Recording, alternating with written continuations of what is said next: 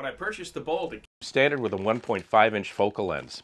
I bought the 2.5 and the 4-inch optional, and I've used them once or twice, but I've never done an apples-to-apples comparison between the 2.5 and the 1.5, and I just thought it was about time. Today on LaserNug.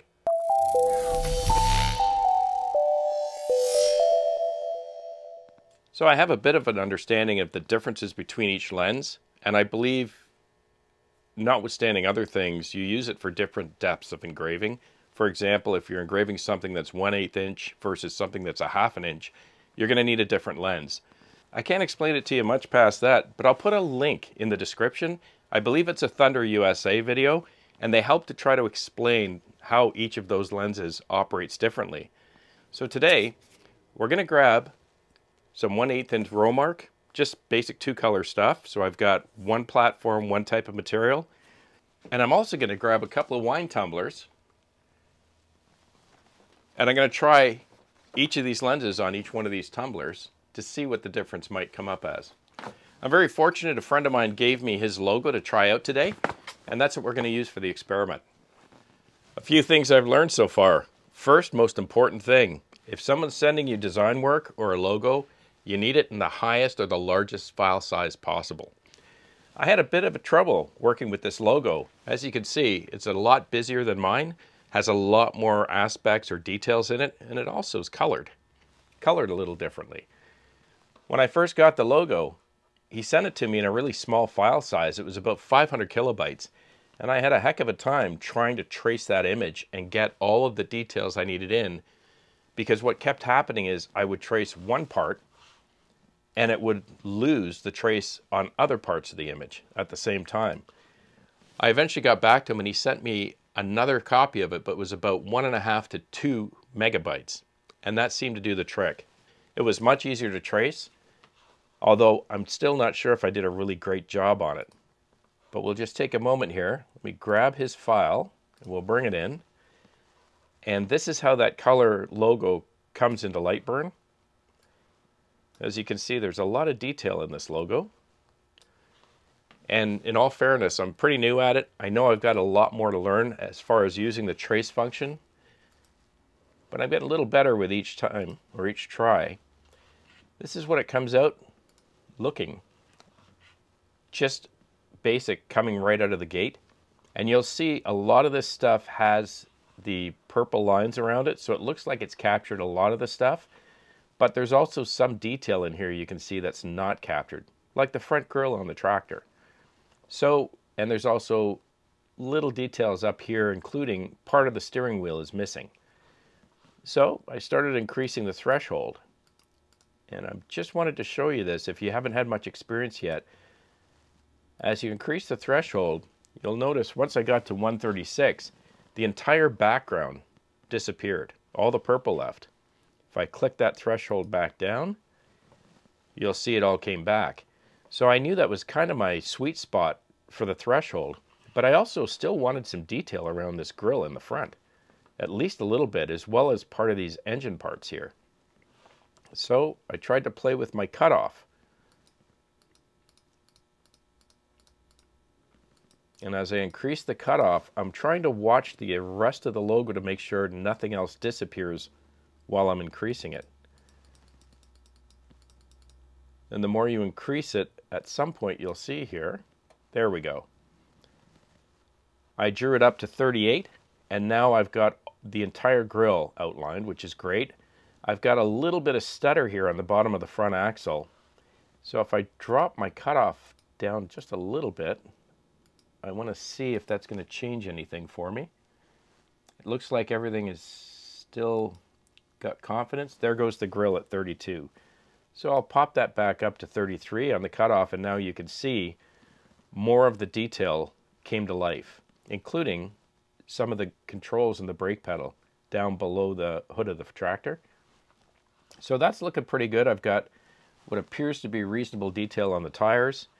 The steering wheel has now come to life for me, which is great, and it looks like I have not lost any other detail. I'd love to get these letters ROTL in there, but I'm not sure if I click from the 135, yeah, so I can't go any further there. So if I go back down to 135, maybe increase my cutoff and see if it's going to have any negative effects from 33. Because I'd love to get those letters if I can actually get them. The challenge here is I'm losing detail on the back rear tire, and I'm also losing detail on the front axle. So it appears to me, with what little experience I have so far, oh, there we go. I got the letters at 60, 62, but as I mentioned, I've lost detail on the rear tire. So I think what I'm going to do is get this back to 33, and I think we're going to have to go without those little letters because I want to keep the detail on the tires. And I think that's about the best I can do with my limited experience. So we'll click OK. If I move this aside, I'll just give you a side-by-side comparison. And there's what you see are the differences between the cut file or the engraved file and the original image. So let's get rid of that image. And we're going to run our test with the 1.5 inch on my 1/8 inch Rowmark first, see what it looks like.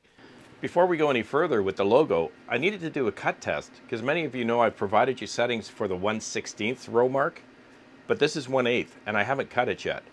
So I'm going to use the same cut settings that I use for the 1/16 with the 1.5 inch lens, and I'm going to see if it gets through. And if it does, that's great. If it doesn't, I'll swap it to the 2.5 inch lens and see if that gets through.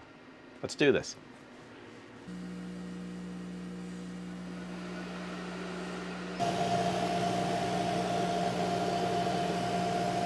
Let's try the 2.5 inch with the same cut settings.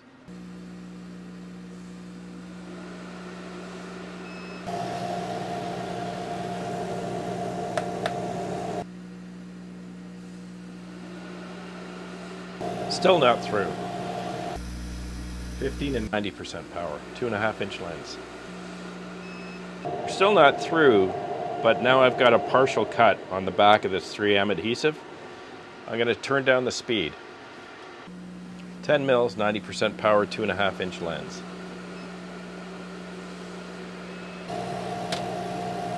And there's the ticket. 10 mils, 90% power. So I imagine I could try it again at 12 or 13, but I'm through and I'm nice and I'm clean. So clean it fell right out. So I know that works for the 2.5 on what is the 1/8 inch thick Rowmark. Let's swap it back to a 1.5 inch lens and see if it still goes through at the same settings.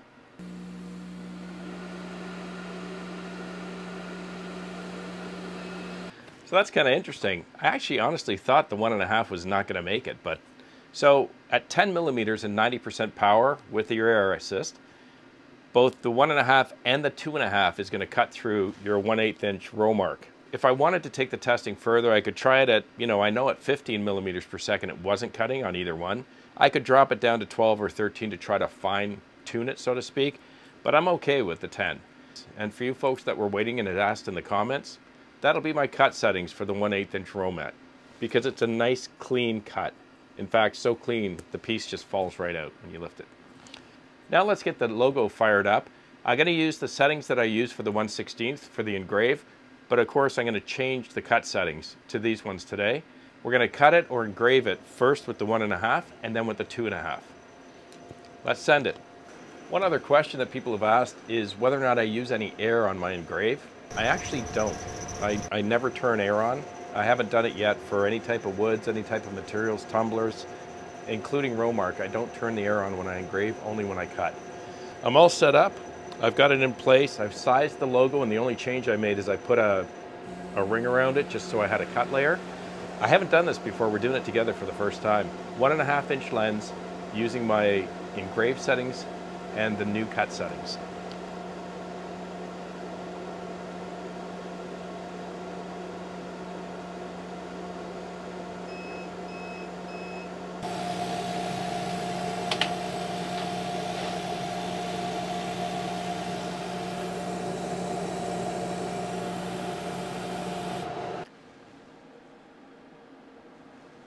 So to clean this stuff, usually all I need is water and a rag, and it should wipe right up.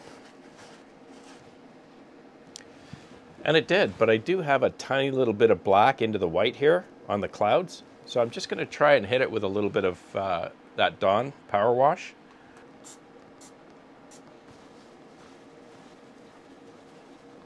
I came out pretty nice. I still have a little bit of that black into the white areas of the clouds.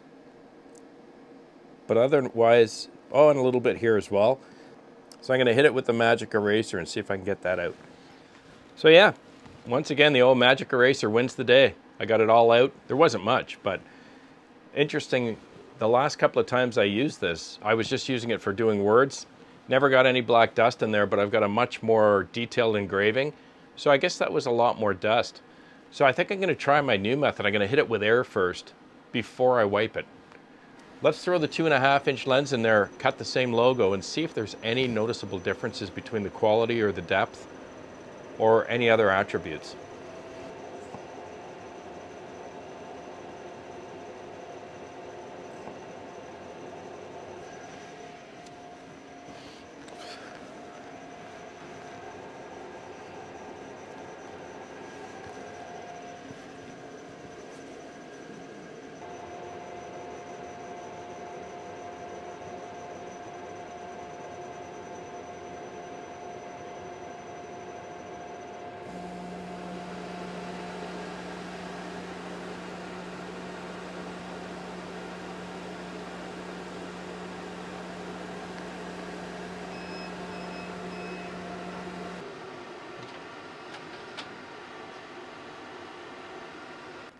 That is definitely a much cleaner engrave. A lot less black dust or any type of residue or soot.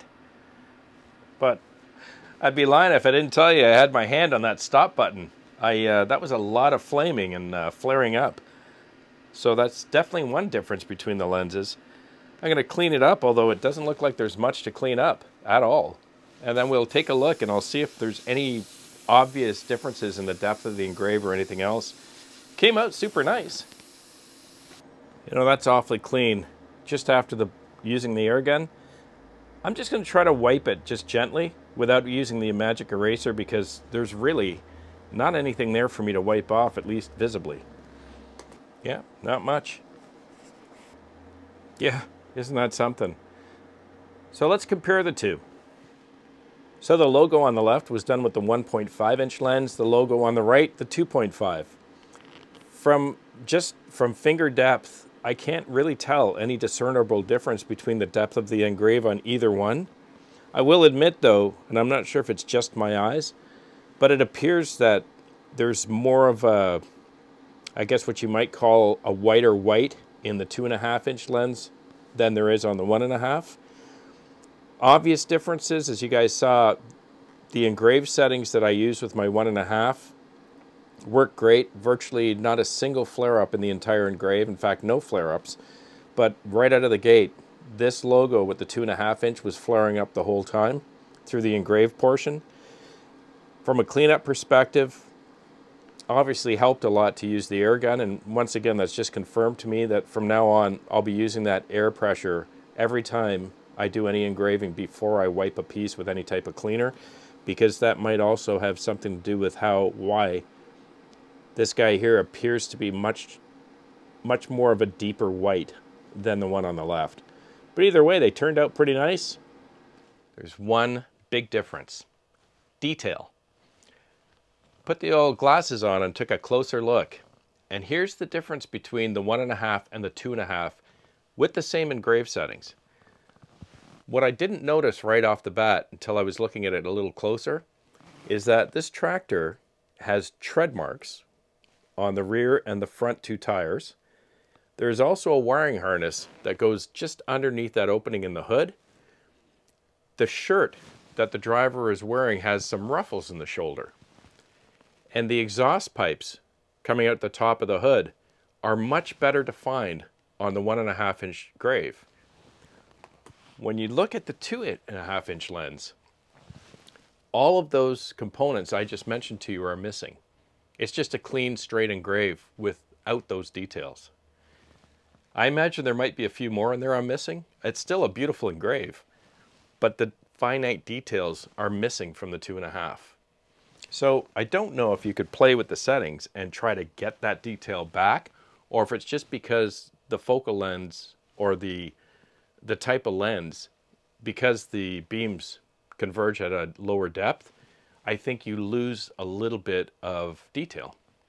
I don't know if maybe you could play with your focus length or your focus depth or change the settings, but I believe that's our big difference, detail. If you're looking for the settings for the 1/16 Rowmark, I'll put the video up here above me, and now you've got some cut settings for the 1/8 piece. On the next video, I'm going to run the exact same tests, but on some tumblers. I just want to see if anything changes, recognizing that the tumblers will have a taper on them, and we'll see if there's a difference in the engraved quality. Thanks so much for hanging out today. If you're finding the channel helpful or you're enjoying the content, it'd be great if you could subscribe for me, like, share it with some of your buddies.